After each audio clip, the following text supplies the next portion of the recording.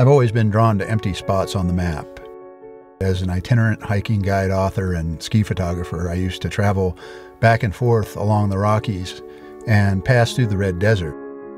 This is an area that is so vast and so empty and so mysterious that it was just intriguing to me, and I've been hooked ever since.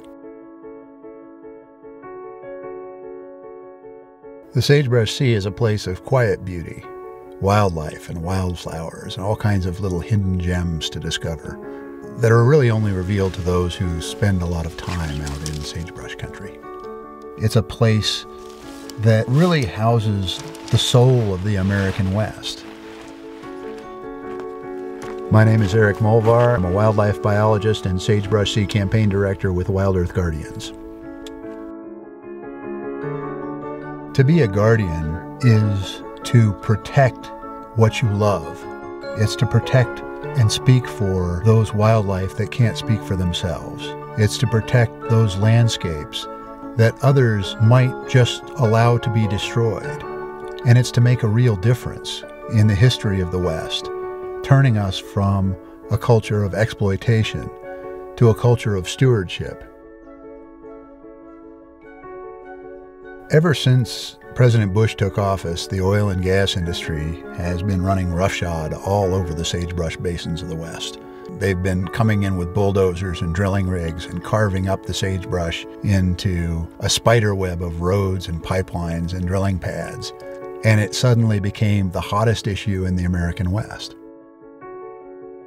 It soon became obvious that the fate of these sagebrush ecosystems and the fate of the sage-grouse were closely intertwined. Sage-grouse need large expanses of unspoiled sagebrush habitat to survive.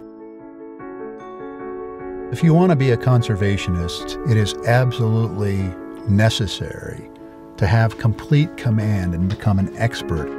You need to know more about the land than the people who are working on it. You need to know more about the wildlife than the wildlife management agencies do. You need to know more about the law than the corporate lawyers do.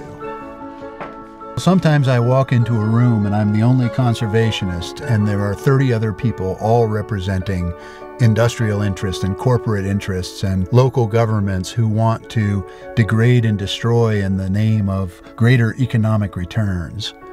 And I think when I walk into that room with only one of me and 30 of them, that I have them outnumbered, because I know that I have the science behind me. I have the force of knowledge that protecting the earth is the right thing to do.